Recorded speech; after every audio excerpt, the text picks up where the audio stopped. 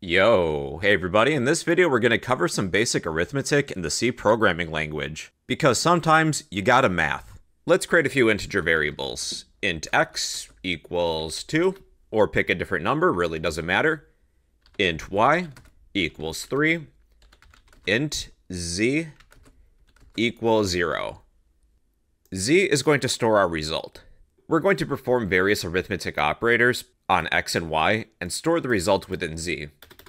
For basic addition, we can write something such as z equals x plus y. Since x is 2 and y is 3, 2 plus 3 is 5, and we're storing that within z. Then let's print it just to test it. We'll use printf. We're displaying an integer. We need a format specifier of %d. We will display z. And it should be the number 5, which it is. That's addition. Then we have subtraction. Z equals x minus y. What do you think the result's going to be? -1. We have multiplication. You use an asterisk for multiplication. Z equals x times y. 2 times 3 is 6. Then division.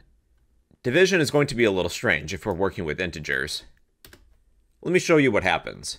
Z equals x, then use a / for division. Y. Normally 2 divided by 3, that should be 0.666 repeating, right? Well, we actually get 0. We're working with integers. Integers can't store decimal portions.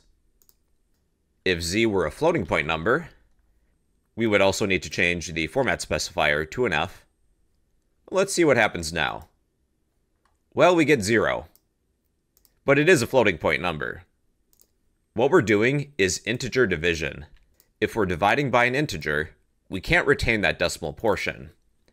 So in this example, let's change y to be a floating point number. And now we get 0.6 repeating. We have that decimal portion.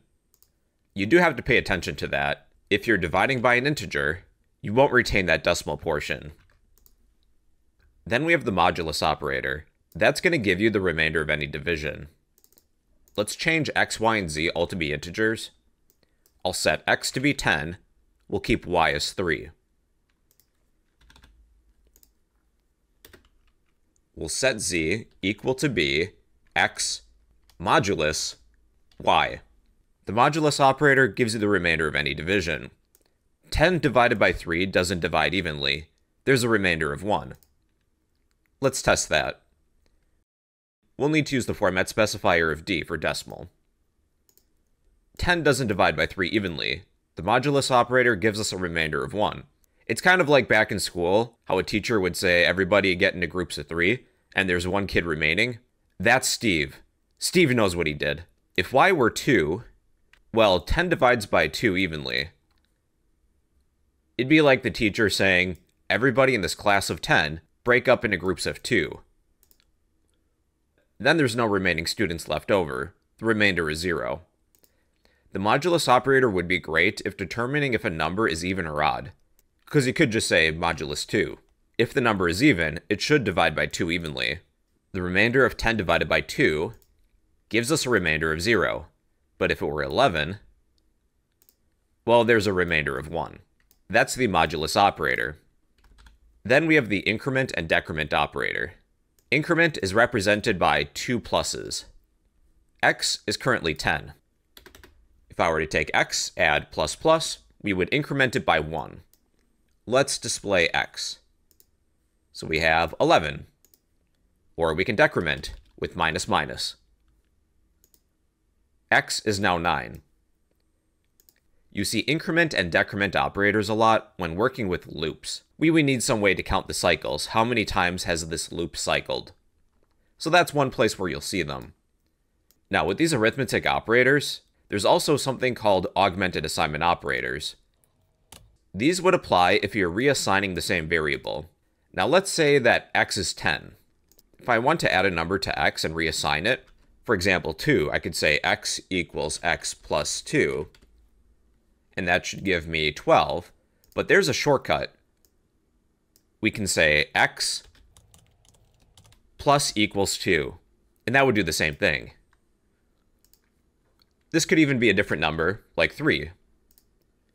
Now x is 13. Now if we're subtracting, we would just have to follow a similar pattern. X equals x minus 3. Or instead, we could say x minus equals 3. So 10 minus 3 is 7. Then we can do multiplication. X equals x times 2. X is 10 times 2. That means x will be 20. Or we could say x times equals 2. And that will still give us 20. Or division. X equals x divided by 2. That's going to give us 5. Or we could say x divided by equals 2. And that also gives us 5. These are augmented assignment operators. It's basically a shortcut if you're reassigning the same variable. Alright everybody, so those are some basic arithmetic operators in C.